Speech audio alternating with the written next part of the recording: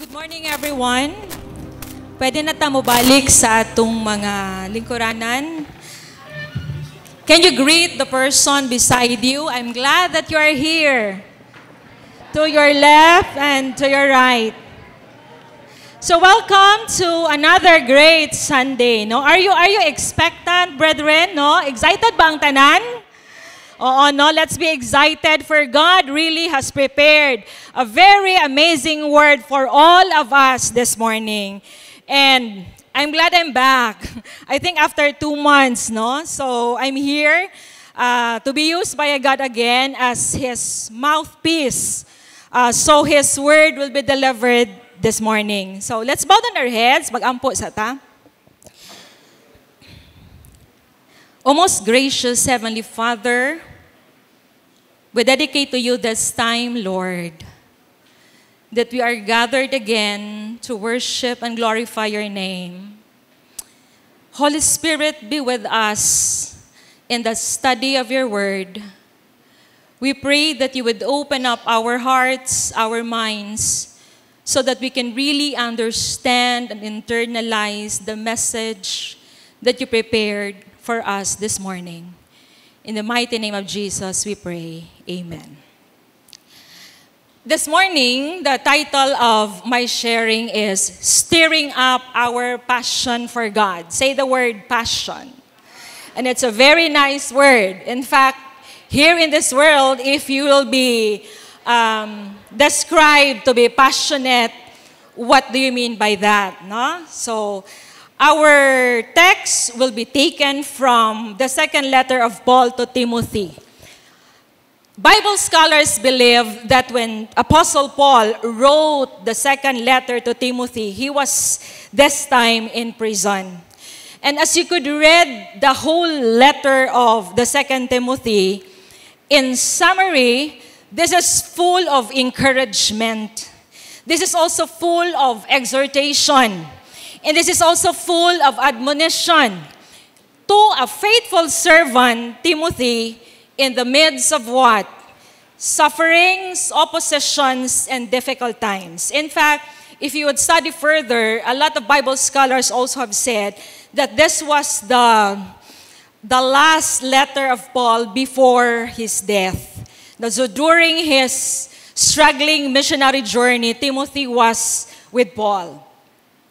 Of all Paul's encouragement that can be read in 2 Timothy, this morning God is leading us specifically to 2 Timothy chapter 1 verses 6 to 7.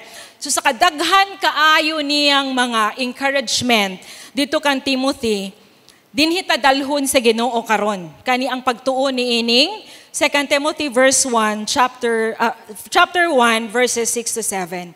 And I'll be reading from the NIV version. You can open up your app also if you have your Bible app.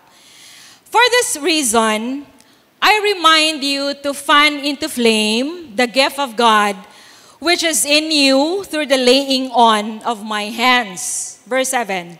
For the Spirit God gave us does not make us timid, but gives us power, love, and self-discipline.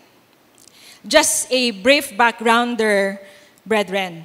Timothy served as Paul's messenger or emissary. So during their time, during the Apostle Paul's missionary journey, isa si Timothy sa iyahang mga, kung sa ato pa nakaroon iyang representative, iyang diplomat. And when 2 Timothy was written by Paul, Timothy was already pastoring the church at Ephesus. Dito na siya nag-minister mainly sa church in Ephesus. And since then, he was with Paul in various places. No? You could read that in the book of Acts. Timothy was a gifted and valuable man for the kingdom of God. In fact, ingon si Apostle Paul nga, si Timothy ang iyang faithful one, ang iyang faithful servant. Paul acted as the mentor of Timothy. Kaya sa account sa Bible, bata pa man si Timothy. Although the exact age of Timothy was really not accounted for, pero ang description nga bata, youthful siya, ang iyahang pagkayang naa didto. Okay, so during his pastoring, his ministry, mainly in the church at Ephesus, Timothy has a large and heavy responsibility as the overseer. Kaya siya man ang nagdumala. Siya man ang gitugyana ni Paul, diba? Daghan kaayong gibilin sa iyaha si Apostle Paul. So just like any one of us serving with God, and just like any ordinary human being, Timothy could also Could feel what? Frustrated. He could also feel the persecution, the rejection, no? The challenges, and even the timidity. So that's why, because of the position of Timothy and the responsibility that he had to bear, mao gini dapat madunggan ni Timothy. Kaning 2 Timothy chapter 1 verses 6 to 7. Okay? Now, I am presenting to you here the said verses in 3 translations so that we can also compare. In the NIV, the phrase used there is, "For this reason, I remind you to fan into flame." That's quite an idiomatic expression, no? Kana bang fan into flame, and we will know that in a little while. In the Voice version, ang gagamit dito is to stir up. To stir up. In the Amplified version also, the phrase used there was fan into flame. So same with NIV. All right? Now, what is to stir up? Originally, I also thought that to stir up is kana yung ordinary na to nga stir up nga. Just like stirring up your coffee or stirring up your milk. Lahi man di ay ang original na meaning anang stir up. In the Greek word, it is anazoporeo. The meaning of that is to kindle afresh or to keep in full flame. That's stirring up. So exactly, that's lahi ra no sa ato ang pag-stir up, pagkutaw. Dili di ay kana ang stir up sa original niya na Greek word. Now, fan into flame, stir up. So they are really connected. They are really synonymous because it's keeping the flame in full. It's keeping the flame burning strong. And I'm showing you this picture taken from Google. In the early days, cooking with the use of firewoods was a trend. And for those of you who have experienced it, we know very well how was it. No? We remember our childhood. Kisa sa inyo ba nakasulay in ani nga magdungag ta nga ginamit ang kahoy. And in fact, right now some, no, especially those who are living in the outskirts, in the hinterland, they still do. Especially that the rising cost of fuel is now namamalik ni tagkahoy ni ini. But nonetheless, if you could, kasi sa ako nakaagi man ko ana as Alitenia during our time also, we are also using firewood to cook our food. Now, if you could remember that, I just don't know if you find it, you find it amazing or you find it very challenging or burdensome. Depende na gina sa inyo. Kaya uban, wala gud nalipay gud atong firewood kay it will take time, di ba? Dugay kay kaka-cook. Oo, ang uban pod, well, we find it very din siya, no? Very beautiful because it's a ritual. Mag-arrange ba atong mga kahoy ug uban pa. No? So, that's it. That's our past. No, so very nice. Ingon pa bitaw sa mga katigulangan nga. Lahi ra gud ko no ang nadungag ginamit ang kahoy kay humot. So whatever theory you have for that, it's up to you. Kasi right now we just want the instant thing. Kasi nagmamadali tayo, tama ba? So just one click of our stove, there we go. No, sa una siguro it will take us 30 minutes to 1 hour just to cook our rice. But right now, just turn on your rice cooker and voila, you have your cooked rice. But the point here, brethren, that is exactly what Paul is telling to Timothy. to stir up, to keep the flame in full. So for those of you who experience it, di ba kay bantayan man nato ang kalayo? Because by the time you would just left it, it will die down. So hence the song, The Dying Ember, ang baga ba, mahinay-hinay na siya kaugdaw. So what are we going to do? It's either we will put some more firewoods, dungaga na pud nato, unya tayhupo na sad nato. Same thing here in your case. You also blow the firewood, no? Lahi man po tong fan kay kuan man to kay nang nagsugba naman tong fan. Di ba? Gatayhop gihapon ta, di ba? Oo, we really blow to our lungs gyud in ana. That's childhood for me. And I still do, no? So every time kasi I also had my rest for a very busy week. Ganasa ko mga ingana, no? Ganasa ko magluto-luto ginana. Well, not here in the city, but somewhere. All right? So that's it. To fan into flame. Never let the flame die down. Mo na ang point ni Paul. Mo din nga gikan didto ng iyahang word nga stir up or fan into flame. You just have to keep the fire burning bright and strong. Dili ka pwedeng maugdawan sa imong baga. Okay, now. This morning, brethren, is also a good mid-year spiritual evaluation for all of us. Because we're almost done with the second half of the year. July naman dayon ta karon na weekend. And how are we? How are we? The pandemic is waning. We're almost winning it over talaga. Things and people are almost back into its normalcy. Murag okay naman gud ta. No, the cases of COVID is slowly decreasing. You would take off your mask and almost it's normal. Di ba? Kanina man lang gud ang nakapugong nato, kanig yung mask. After taking off this mask, murag pareha naghapon ta sa una. But how are we? Kana gid ang pangutana. Does our spiritual fire need to be stirred up? Gakalayo pa ba ta? Or gakabugnaw na ta? Basig na pareha na kita karon sa COVID nga, hinay-hinay na po siyang nawala. You see, this was really the moment that we're dreaming for, that we're praying for back then in 2020. Di ba, mubalik tagamay ha, 2 years back, nainumdum mo ni Adto that the church is so empty. Kami sa pulpit ministry, it was really a struggle. Kay mo anhiman me just to record, di ba? Just to record our sermons. And mind you, makahilak gid bitaw mi nga we're standing here and then the chairs are all empty and no one really is physically hearing us. Yan nakaingon gid ko sa akong self adto nga Lord, mabalik pa ba to nga kani bitong mga blanco dinhi naa na gid ni mga tao. And we prayed that for so long. And God is finally answering our prayer. We're back. Hallelujah. No, kanang naata, nakabalik na ta. Although there's still that 1 meter or 2 meter distancing, but naa na gid ta physically. Okay? Now, Matthew 24 verses 12 to 13 talks about the signs of the end times.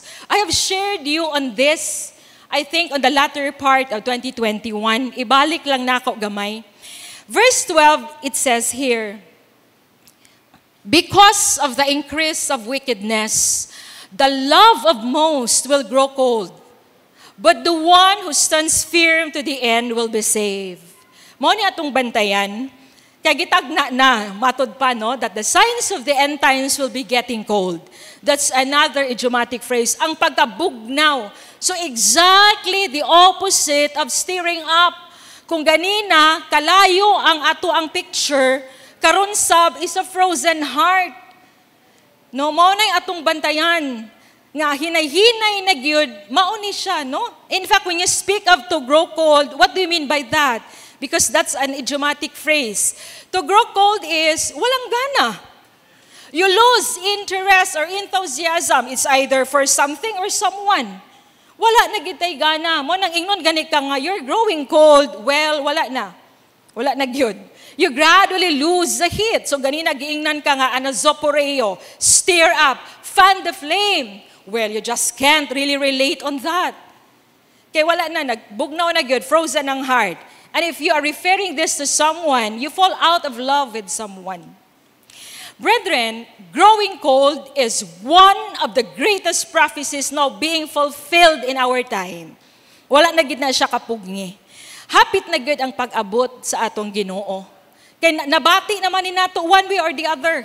In fact, even among Christians, naa na gid ang pagkabugnaw. Asa man ta pwedeng mabugnaw? We have some samples here. The love has grown cold. Where? Cold for evangelism. Dili siguro ta or uban sa atua kana bitong bugnaw na ta nga mga big ug kalag. We can really feel the difference pre-pandemic and post-pandemic time nga dasig kaayo ta nga mo share sa word, but right now, well, wala na, okay lang. Or called for ministry. We left our ministry here in the church. No, bastante na lang sa atua nga, well, maglingkod na ta, we can be really encouraged every Sunday sermon. The love has grown cold. Another is called for reading the Bible. Murag kasukaon na ta nga, balik-balik raman gud gihapon. Wala nay gana. Another is called for Christianity. So even your faith, nawala na. Ang nabugnaw na ta. And even called for attending church functions. Muna itong bantayan. During the pandemic, at the height of the pandemic, back in 2020, we know it that our faith was severely affected and threatened. Ang atong passion, ang atong flame. Kaya wa man ta nagkita, di ba? And we are really designed to gather together as Christians. So dito gyud ang gabi nga testing, magpadayon pa bata? Mubalik pa bata sa simbahan sa panahon nga mag face to face na? Or nagpadayon na ba gyud nga nabugnaw na gyud ang atong kasing-kasing sa pangalagad sa Ginoo? God is always passionate. Say the word passionate. Yes. In as much as God is concerned, He is always passionate about His relationship with us. And that passion, listen carefully, will never be affected by any person across time and environment. Ang Ginoo dili gina siya, never na siya mobati o kabugnaw sa atua. Kita man ang mamugnaw, kita siguro ang mobati o kabugnaw sa atong pangalagad sa Ginoo, but never God. That is an assurance for every one of us this morning, brethren. Let's give God a clap offering. So what is passion? Because that is our central theme today. Stir up your passion. Let's go to Webster. Webster Dictionary says, when you speak of passion, it refers to a great devotion and intense, take note of the descriptions there, intense conviction which fuels or motivates toward compelling action. So, ingnon gani kag passion, it's not an ordinary liking. Dili na siya like. Just like when you like an FB post, it's higher than that. It's not even loving, mere loving. It's even higher in that kind of emotion. Kasi ang passion, it's intense. Sobra pa ni Ana. That's why it can really drive you crazy. It can drive you to action. So mo nang hiingon sa Webster nga, it can fuel you. Itukmod ka ba nga buhaton nimong isa ka butang kay ganahan gud kaayo ka, maunay passion. So if a person will call you, abi nimo, passionate gud kaayo ka nga tao towards this, like for example, this advocacy or this program, you are intense. Kanang dili ka mabangbang. Bisag ingnon ka nga dili, magtuman gid ka kay passion mo na. I always remember, every time there is one program I run, and then you see, you really also have to encourage, no, some executives all along. Yeah, you know my job, no? It's on HR and organizational development side. Moro gini ang permi na kong ingon sa ilaha nga. At the end of the day, it's all kapoy. That's true. No, you would really feel drained physically and emotionally and even mentally. But you see, itulog mo lang yan. Tomorrow, you will wake up again and you will do it again. That's passion. Nasabta na, gahay kikag ulo ka na bang, di ka mo tagam mo na siya'y passion. Wa pa gani mo ni Anang Dapita, di pa mo passionate. Hello? Mo nang usay ingnon tanga, ikaw gahay kikag ulo. Actually, ang ano siguro ana, no, ang English ana, ingnon na tong parents, dili maoy, passionate lang ko. We just hope this morning, our passion is on the right direction. And that's how God loves us. Kay passionate man gyud ang Ginoo sa atoa. So, that's why God is said to be His stubborn love. Bisag kapilat na makasala, God is still there. No? Gahi kay ulo ang Ginoo. God will never ever give up on us. Kanindot, no? Kanindot gid kay ni ana. Now, I'm showing to you again, it's a comparative verses in Exodus 34 verse 14.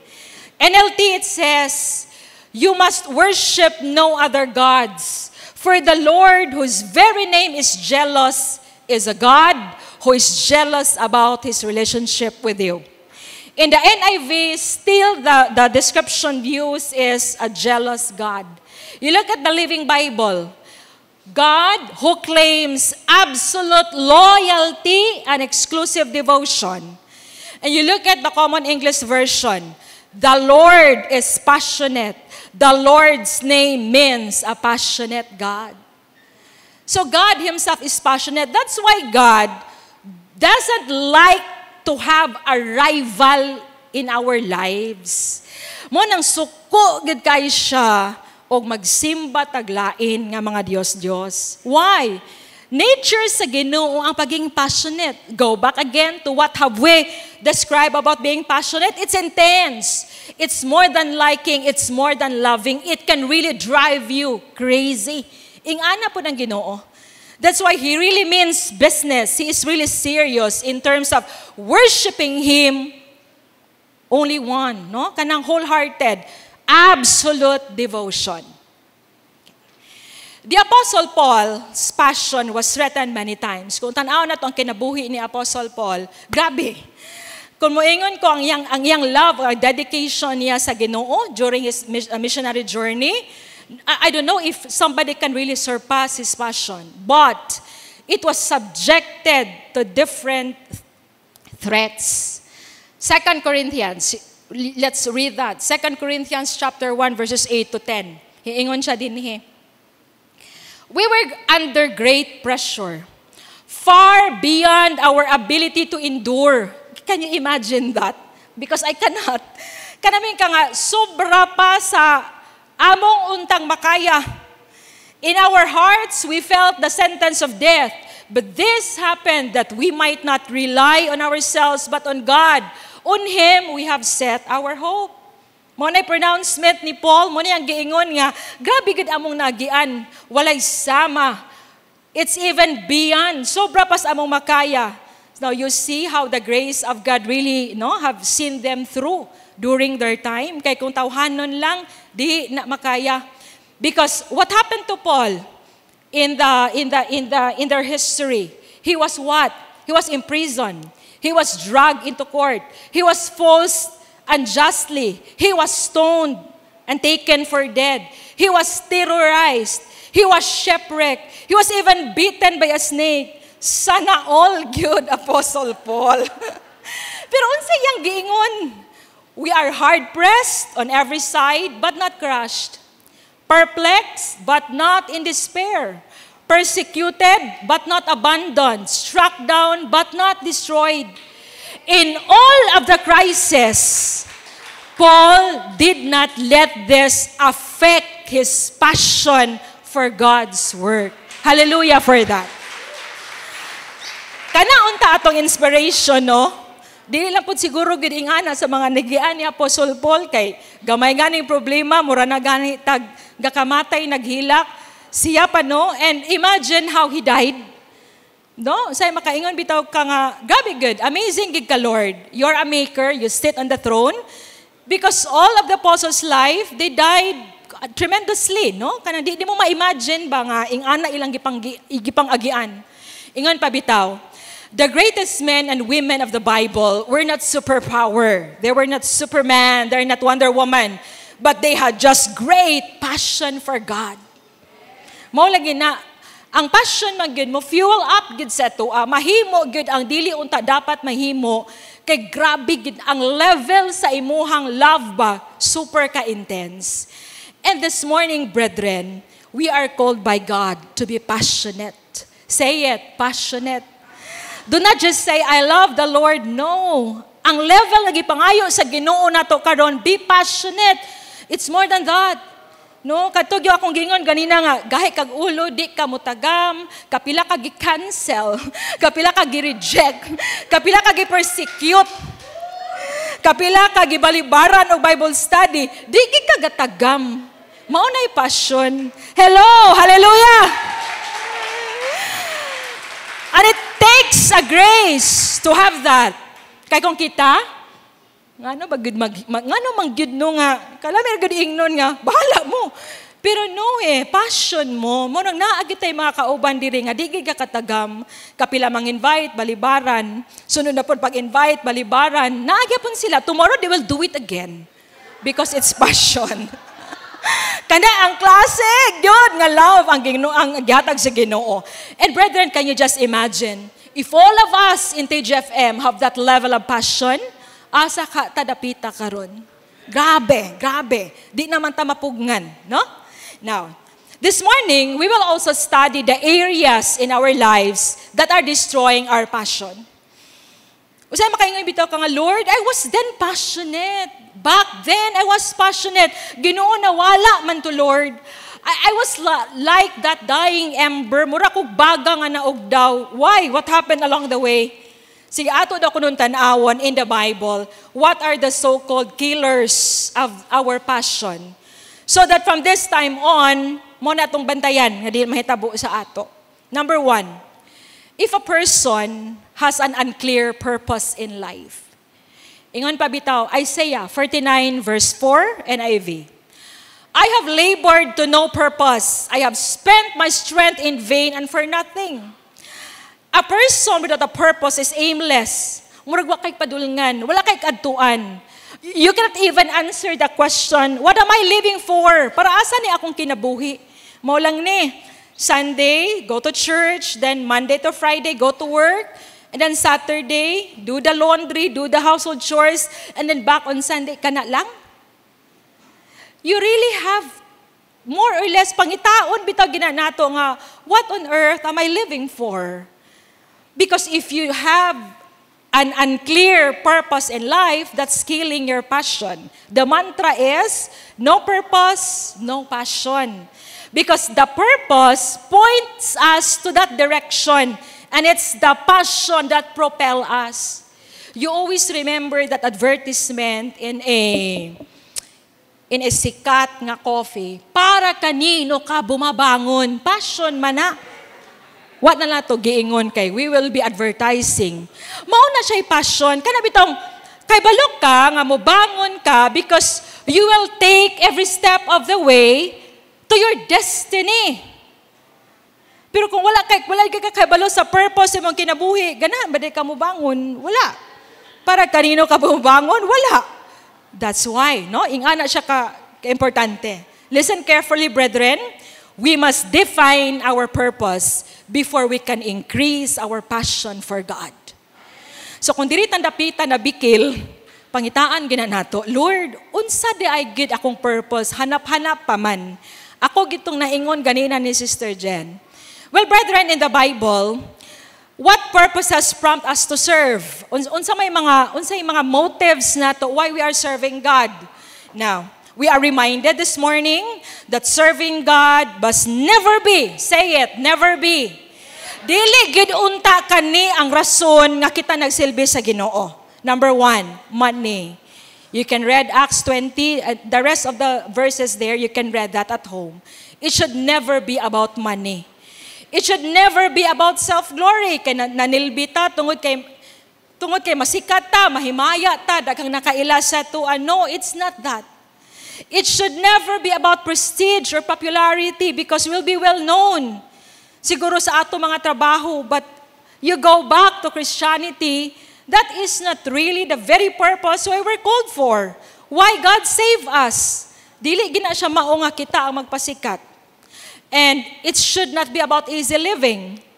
Kaya nahibalo gid ta that when God save us, we will take up our cross daily. Hala, dili gid ingana, Christianity is never a walk in the park. Although God promises us life, an abundant life, but you need to take the journey. Say the word journey. Yes, lakbayin yon.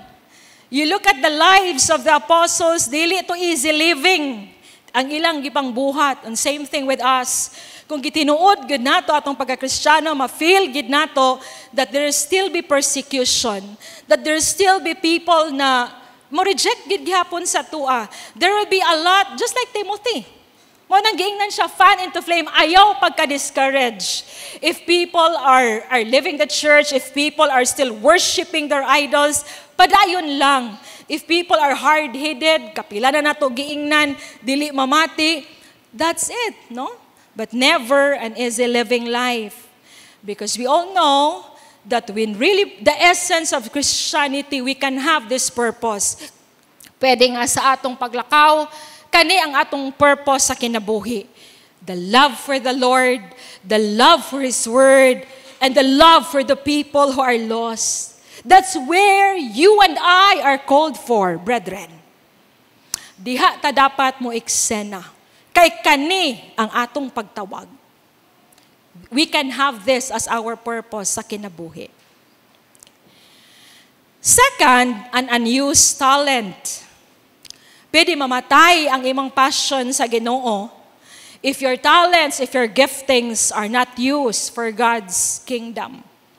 2 Corinthians 7:17, it says here, each one should live his life with the gifts that the Lord has given him. So God is very explicit, magkinabuhi ta nga ginamit ang iyang hinatag sa tuwa, iyang giftings. Let's read 2 Peter 4:10. It says, each of you, take note, not some of you, not most of you, but each one of us. So nobody here in this hall could ever claim that you were not given a gift from God. That's not biblical. Ngamin ka nga, Lord, wala dyan ko ilabot, ana. Sila ragid siguro na, kay paghatag anang gift, wala gid ko nakasalo. No, amen. Ambot asa gid kadapitan niya. No. Kay kita man tanan, no? Each one of you has been blessed with one of God's many wonderful gifts. For what purpose? For your self-glory? No. For your aggrandizement? No. The purpose is what? To be used in the service of others.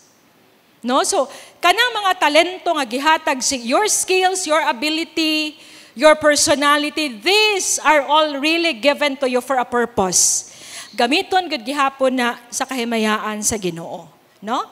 If you don't use your talent, you're going to lose your passion. Tinuod ra ba na? Hello? Sumagod. Diba? Daghan kay tagganahan sa una, wa man to gigamit, namatay ra siya. In the human resource and organizational parlance, we call it competency. And so normally, I always tell my clients and my coaches na ang butang, ang skill, nga di ni mo gamiton, it really die down. It is natural death. Just like if you're attending a seminar, so after the seminar, you didn't do anything. Di ba nalimtan? Hala ka, nakamao man ko ana sa una. Unsaon na ganito? Why? Because you didn't use it. Anything that you didn't use, it will die down. Just like a dying ember. Kana ang delikado. Gatagan ta, wala man gigamit nato, that's why you lose your passion. Kasi your talents are your avenue, di ba? Where you can display your passion. If you are talented on musical instrument, that's where your passion is.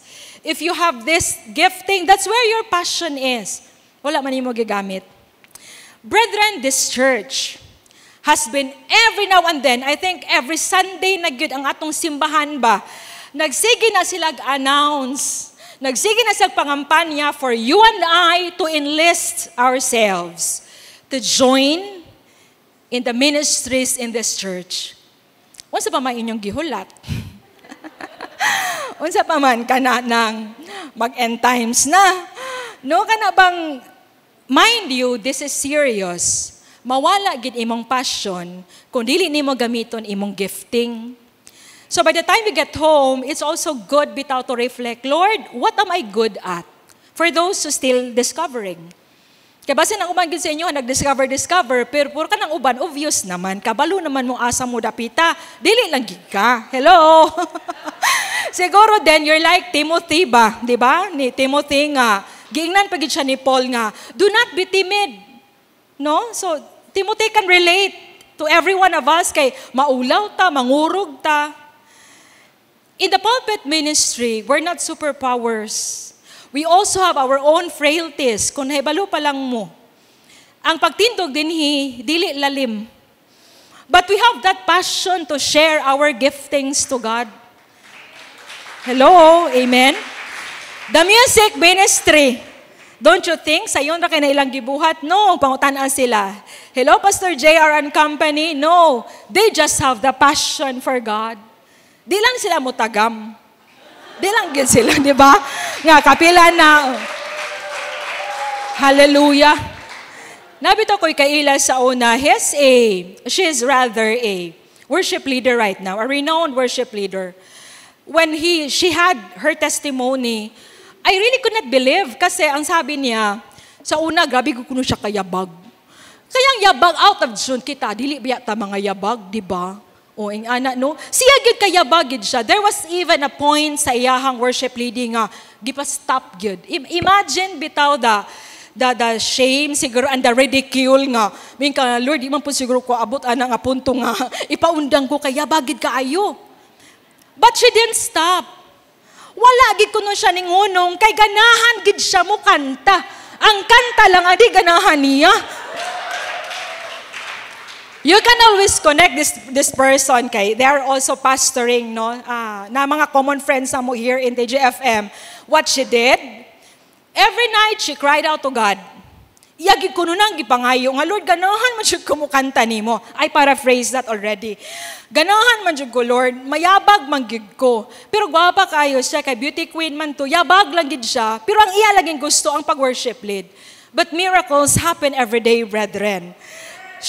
Story be told, pilara istorya, worship leader siya karon. If you would listen to her sing, makaingon gyud ka nga wow, what an angelic and anointed voice. But if you only know the story behind, you will never, maingon gyud ka, God, miracles do exist gyud ay gihapon until now. Amen? Ingana ra pud ta. God will never use our ability because there's none. Wala ba ya? Kung ka nga, dili ko magpagamit ka, wadyo kay abilidad. Kinsay na abilidad? Because in the first place, wala man kitay abilidad. It's God-given. God will use our availability. Kaya nabitaw po yun na ay gitagaan o gifting, di man po magpagamit. Diya hinoy nagkulang, adi God bless these persons who are available. So choose yourself right now, brethren. Asa man ka? Sa abilidad o sa naay availabilidad or you have both? No. Number 3, an unbalanced schedule. Isa pa na. This is now the issue of, are you overworked or underworked? Which one? Ahaman mo, ana. Sure na ko, kay balo naging ko dayon. We don't have time anymore. We're so busy, no? Sometimes, really, our week has been eaten up, and voila, it's Sunday, murag wala tayo nahuman. Brethren, the Bible says, there's a season for everything. We need both rest and work. Kana siya. So, makapatay di ay sa passion, ang pagiging overwork, o kato pong opposite nga wapog kay gitrabaho. No? Ako nang in-Englishon. Too much work will cause you to lose your passion. Why? Because God needs time. Love really to grow needs time. Amen? Wala naman ka. Pag abot ni mo sa balay, wala kay time. Oh, hello Lord. Wala na kay time. So, your passion will die down. Too much boredom then will cause for you to lose your passion. Wala kita kapaingnan, ani. Overwork or underwork, that's not the thing. Balance your schedule. Kay kung laay pod ang tanan and you're not doing the things God is calling you to do, then you'll also lose your passion. Okay. Ami ko pagigapon ta after ani-ani nga, Bible study without ministry is extremely dangerous. Because in life, brethren, listen to this, there is this principle of input and output. What do you mean by that? We take in, we give out. We take in knowledge, we give out knowledge. So kung nag-Bible study ta, we are taking in knowledge, right? Nya wala man tay pouring out. Now, what does the Bible says about that? James 2:17. Faith by itself, if it is not accompanied by what? By action, is correct. So kung sige lang tag-take in nga, Lord, graduate na ko ani, human ako Bible study, almost from Genesis to Revelation, human ako, and yet you're not doing anything, that's dangerous. We are like the Dead Sea, walay outlet. The principle of life is input and then output. Ang imuhang nakatunan na agigawsanan. Kaingon pa, listen carefully, the more you know about God's plan for your life, the more responsible you are to God for that knowledge. Because God will hold us accountable for the things that we know and then we didn't do something about it. We are only increasing the judgment against us. So careful kita din ha. So every time we have this opportunity bitaw to learn more about God's kingdom, mangitag-itag way nga ma-share gina nato. It's either we share that through Bible study or we have ministry. No? Kinahanglan magud ang application. Someday, God, we will render an accounting to the Lord. Just like the giftings. Remember the parable of the talents. Much has been given, much has to account also. Paninglan ra kita ni aning tanan. That includes our knowledge about God and His kingdom. So, balance your schedule. Have rest and work, have input, but careful, naagid kay output.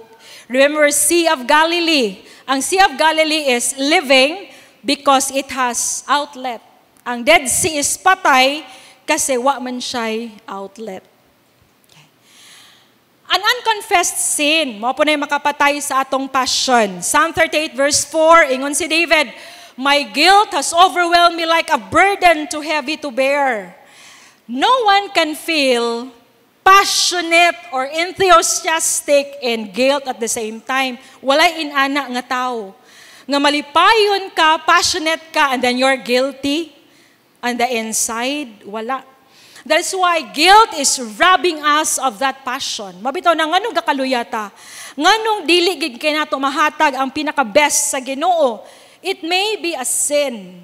It may be an unconfessed sin. And just like David, unsay ang giingon, bugat kaayo og dunay sala ang atong kasing-kasing mga kaigsuonan. Amen?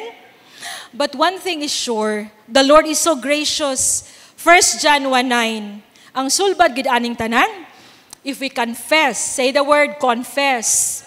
If we confess our sins, He can be trusted to forgive us our sins and to cleanse us from all unrighteousness. That's why we fall on our knees day by day.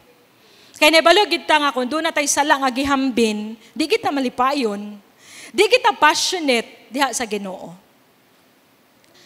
Number 5, an unresolved conflict.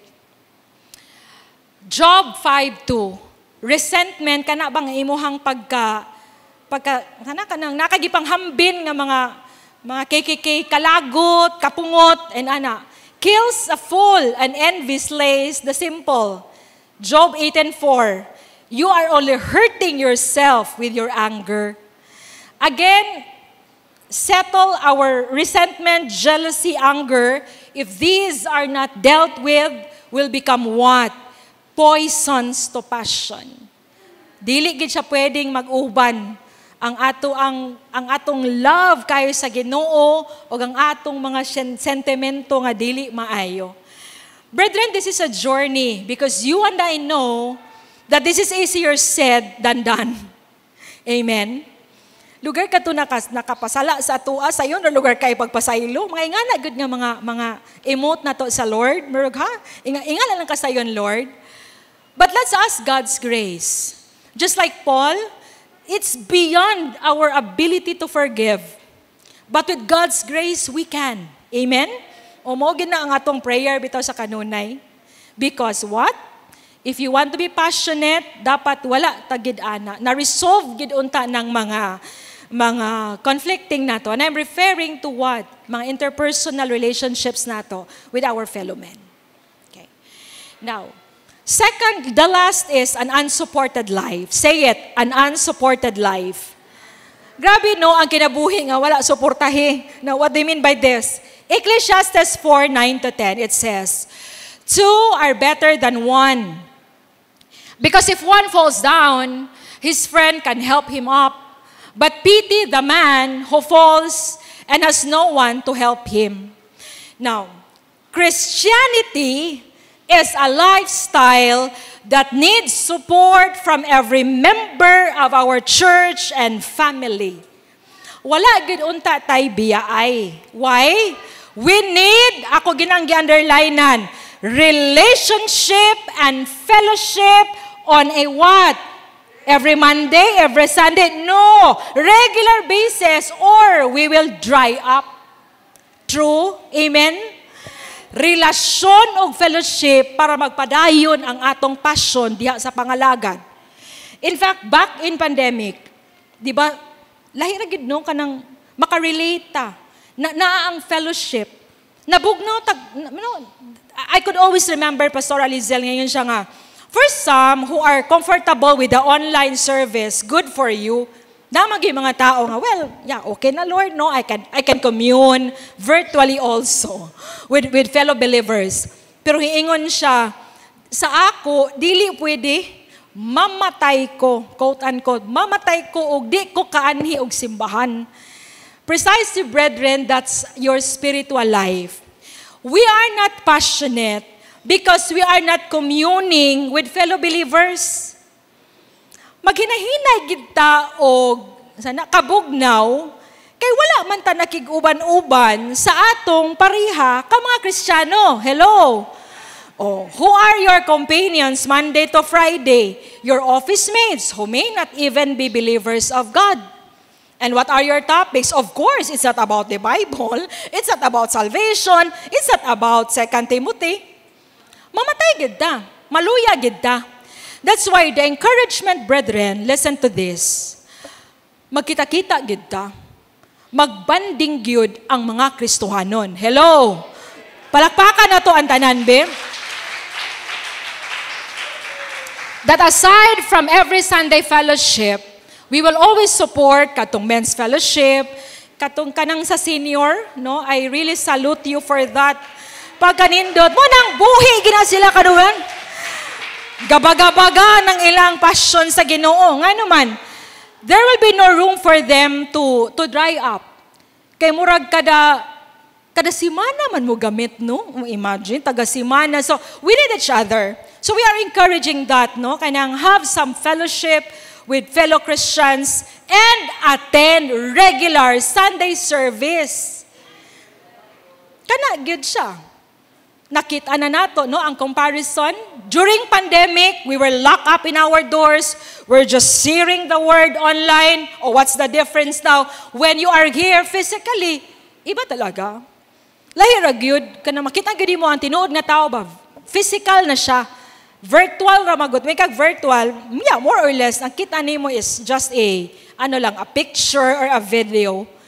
No? Make the most of the time, brethren. Spend time with fellow Christians. Spend time with them. Panglakaw mo, uban-uban gyud fellow nga Kristohanon. You have to support each other. Relationship, say it. Relationship and fellowship. Again, relationship and fellowship on a regular basis. Kaya basig once a year na pod, well, we will dry up, no? Now, how do you increase your spiritual passion? Na ako'y duha nga ibilin sa inyo ha. For 2022, that's our goal, to be passionate, to increase your spiritual passion for those who are already passionate. So how do you do that? Number one, evaluate your relationship with God. Just like what we're doing right now. It's very healthy spiritually. Na kada bang muhunong sa ka, unya mangutana ka, Lord, kumusta nako? Kumusta nako sa akong paglakaw diha nimo? What am I passionate about? Am I still passionate about God's work or worldly things? We don't know. No? Deceptive bigid kayo ang word. Basta nang atong giganahan na karong butanga, katong dili kita magpapugong are not the things of God anymore. Second, how will people remember me? Would fellow Christians remember me as passionate for God's word or no more? Am I satisfied with my passion for God as it stands right now? Bastante okay na ka ani, or no, Lord? From the scale of 1 to 10, I'm still on the 7. More, Lord, more of you. So evaluate what needs to change so that God becomes your greatest passion. Perhaps along the way you would reflect, would you need to give up something? Or would you need to give up someone? Depende na sa leading sa Ginoo. Kay unsam na mga blunders ba nga, kanigid yung mga butang ang babag sa tua to what? To intensify the fire we have for God. Evaluate, brethren. Evaluate our relationship. The last, go back to the message of the cross. Always and every day, we need to activate our prayer life. Because one author had said, it was on the cross that we fell in love with the one who loved us enough to die for us. It is also at the cross that we will regain that love. Kung nawala gamay, kung nabugnaw ta gamay, balik sa imo sa cross. Kay didto ba gid nakita nato atong first love. Didto pud nato i-regain ang atong first love diha sa Ginoo. Amen. Ingon pa bitaw, Mark 12:30, the Message version. Jesus said, the first in importance is, listen Israel, the Lord your God is one. So love the Lord God with all your passion and prayer and intelligence and energy. God will not like a half-baked love from us. Walay inana. Because God in Himself is also passionate. Walay dapat rival ang Lord sa atoa. Give it your all. Kana gyud. Wala tong Lord, tunga-tunga lang. Walay inana. Give it your all. Now, Romans 12:1. Never be lacking in zeal, but keep your spiritual fervor. That's a challenge for us this morning. And keep the passion for God going on. Dili ta pwedeng mangundang. Karon pa? Not now. Never, ever. Now is the day that we really need to stir up, because you and I, God needs us, every one of us, for the expansion of His kingdom. And brethren, it's a choice. It's a discipline. If you really want to grow in the Lord, make it intentional. It is something you must maintain. Mo na nga, the word intentional gani, tuyuon gid nimo. If you want to grow, tuyuan nga mo grow ka. You have to come here physically. You have to physically open. Naagi kay effort. Hello? Naagi effort mahitabo sa tua. Because God, in all His grace and mighty, would give us also, ingon pa bitaw, where God leads, He provides. And so this morning, brethren, as we challenge everyone, stir up your passion.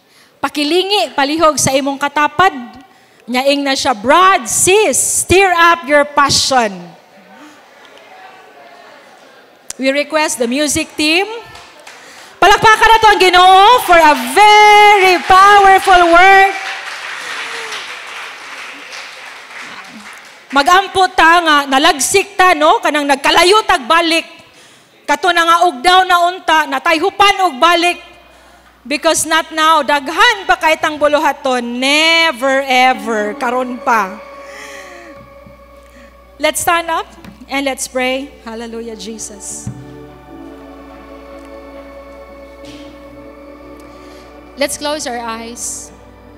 Let's allow God to speak to us this morning. Let's allow God, the Holy Spirit, to help us internalize His message to us this morning. Oh God, hallelujah, Jesus. Holy Spirit of God. Thank you, Lord. Thank you, God, for your word. Thank you for the breakthrough of your word, oh God. Lord, salamat kaayo Ginoo sa imong pagpukaw kanamo. And Lord, know every area in our lives, oh God, that needs stirring up. Ginoo, butangi kami desire, Ginoo, to level up our passion for you, to level up our love for you, for your word, and for your kingdom. Lord, we pray that you would seal your message with your cross. Nga mamuhat kadto sa among mga kinabuhi. Nga nadunggan to namo, Lord, that it would not just be passing through to our other ears, but Lord, let it be internalized. Let it be actualized in our lives. Use us mightily, O God. Use us mightily, Lord, for the expansion of your kingdom. You know our hearts. You know our everything. You are our maker, God. Naibalugi ka Ginoo sa among gipangbati, sa among mga motives, oh God. We present this to you. We present this to you, Father. And Lord, purify us, Lord. Any unconfessed sin we have before you, we pray for you to cleanse every unrighteousness we have in our hearts. And Father, we pray for spiritual awakening. And Lord, sa among congregation, na among mga pag-ampo, Ginoo nga, kadto mga nagkaluya, Ginoo, padayon ka, Lord, nga ibalik, i-reignite nimo, Lord, ang kainit sa among panerbisyo diha kanimo. Hallelujah, Lord. Thank you, God. And as we'll be ending, oh Lord, the sharing, Lord, of your word, we give you back all the glory and honor that belongs to you. Hallelujah to your name. We glorify you, O Lord. And Father, I pray for this congregation, Lord, that your mercy, that your grace abounds all throughout the week, O God.